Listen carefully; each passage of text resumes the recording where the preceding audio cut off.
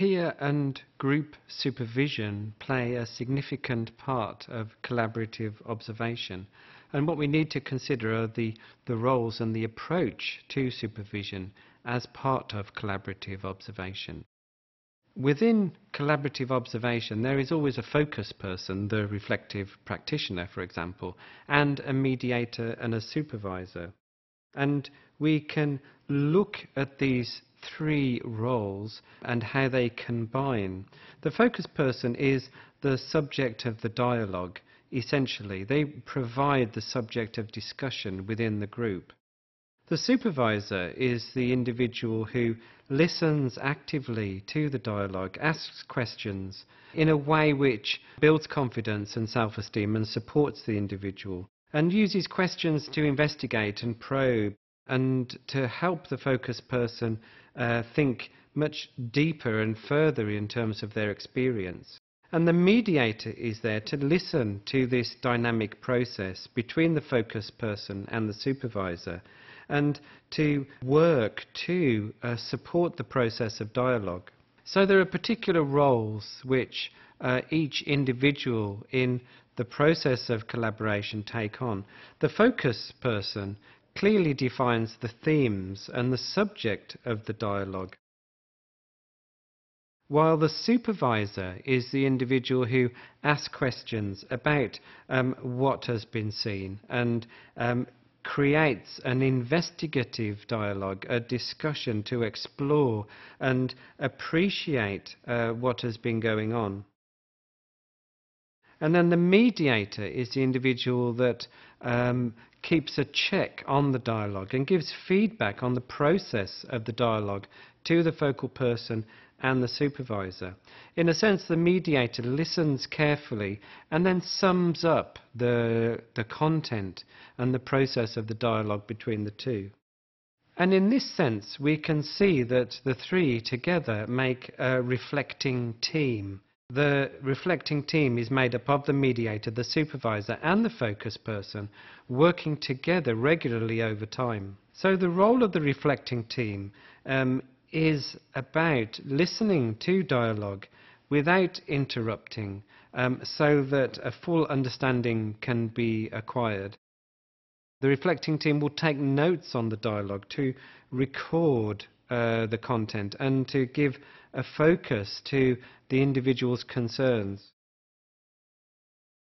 The notes will also help the reflecting team find connections between experiences and to understand the associations between different aspects of the process. And the reflecting team will discuss what they've seen in a very non-judgmental way, and the supervisor can make suggestions and propose questions to help the focus person understand better the experience and get more clarity about how to move forward. So there are particular rules that should be followed.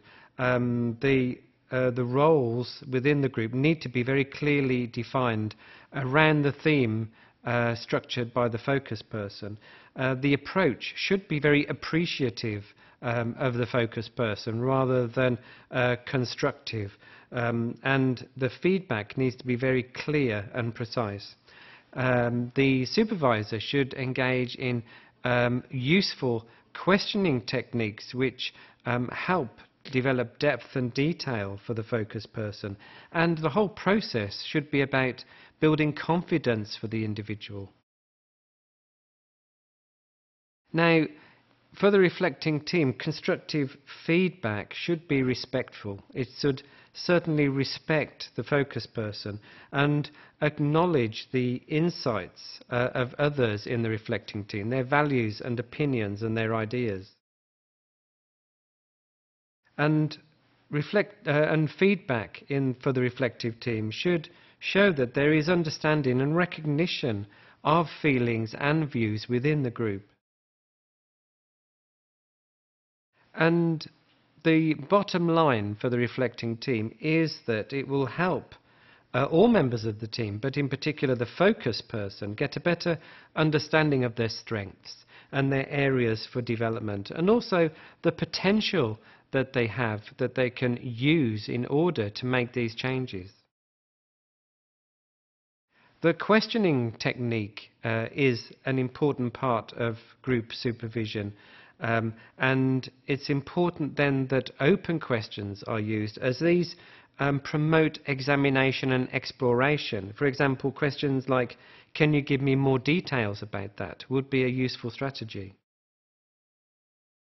And questions to make the focus person elaborate on their experience and on the understanding that they've gained from that experience. For example, questions like, "Why use this particular activity?" and "Why did you do this thing?" This gets the focal person to really think critically about what they've done.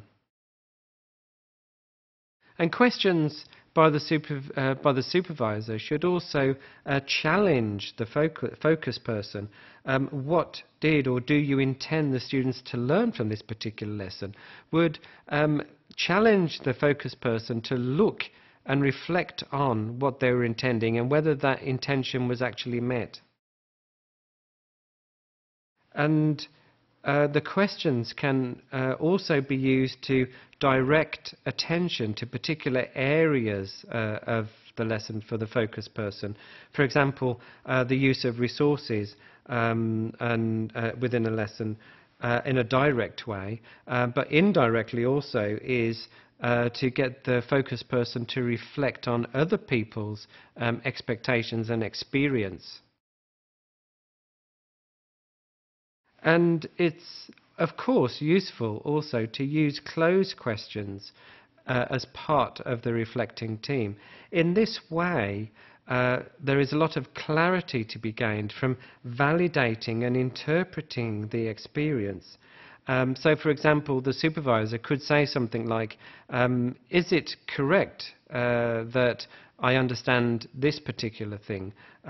Because then the answer is yes or no, and that provides clarity in terms of the reflection. And the supervisor can ask particular probing questions.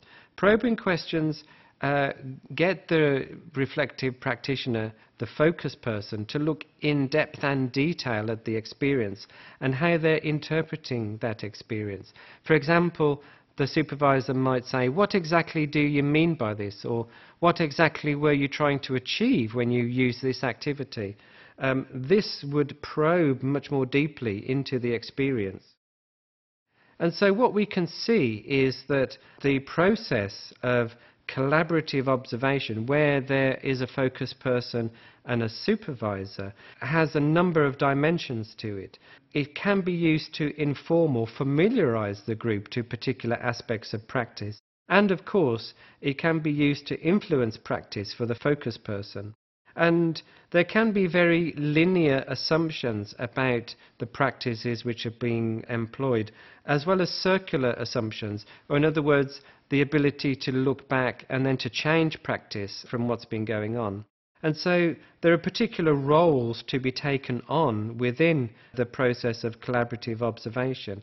For example, the focus person and the supervisor can see themselves as detectives, focusing on facts and looking for understanding. Can be as an advisor, looking for solutions in relation to issues and problems. It can actually be about just exploring understandings and getting a much better appreciation.